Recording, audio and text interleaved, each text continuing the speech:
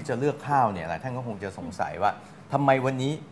อาจารย์ซ่าเลือกข้าวกล้องงอกไรซ์เบอร์รี่มาทำไมไม่เลือกข้าวอื่นแล้วข้าวแต่ละชนิดเนี่ยมีประโยชน์อะไรยังไงบ้างไล่เรียงให้ฟังนิดนึงได้ไหมครับได้เลยข้าวหอมสีแดงเนี่ยก็จะมีวิตามิน B สูงก็จะช่วยเรื่องป้องกันโรคเหน็บชานั่นเองใช่เพราะว่าเอตาบีชาซีฟันเนี่ยยังจำได้อยู่ท่องสมัยเด็กได้ข้าวกล้องไรซ์เบอร์รี่ล่ะครับที่เราเลือกมาทำในวันนี้ส่วนอันนี้เขาเรียกข้าวดอยของเราเนี่ยเขาก็จะรู้ว่าถ้าเป็นไรซ์เบอร์รี่เนี่ยมันเป็นอะไรที่อาจจะเคยได้ยินคือ low GI มีดัชนีน้ำตาลต่ำเพราะฉะนั้นจะช่วยโรคผู้ป่วยโรคเบาหวานได้นะคะเหมาะมากๆกับผู้ป่วยโรคเบาหวานนะครับข้าวกล้องไรซ์เบอร์รี่ใช่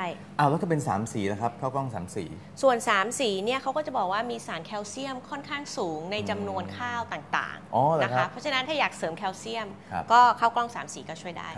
ข้าวกล้องที่ทำให้ครอบครัวแตกแยกนะครับอันนี้ก็ต้องระวังนิดนึงไม่ใช่ อันนี้ก็จะใกล้เคียงกับข้าวกล้อง3 สีนะคะคือเขาก็จะมีแคลเซียมตอนนอกจากนั้นเนี่ยก็จะมีธาตุเหล็กแล้วก็แมงกานีสอะไรอย่างนี้ด้วยหลายคนก็สะดุดกับชื่อแน่ๆข้าวลืมผัวค่ะเพราะอะไรฮะไม่รู้สิถ้าเดานะอร่อยมากจนอาจจะลืมแบบสามีหรือทานเยอะจนไม่เหลือให้สามีลืมลืมไปเลยอะไรอย่างเงี้ยเขาบอกว่าอร่อยขนาดอร่อยมากจนกินคนเดียวหมดเลยลืมไปเลยไม่ได้แบ่งไว้สามีกลับมาบ้านทำงานเหนื่อยงอนอะไรอย่างนี้นะฮะแล้วก็อย่าลืมนะครับข้าวในประเทศไทยเนี่ยมีหลากหลายสายพันธุ์มากอย่ารับประทานแต่แบบเดียวอย่างเดียว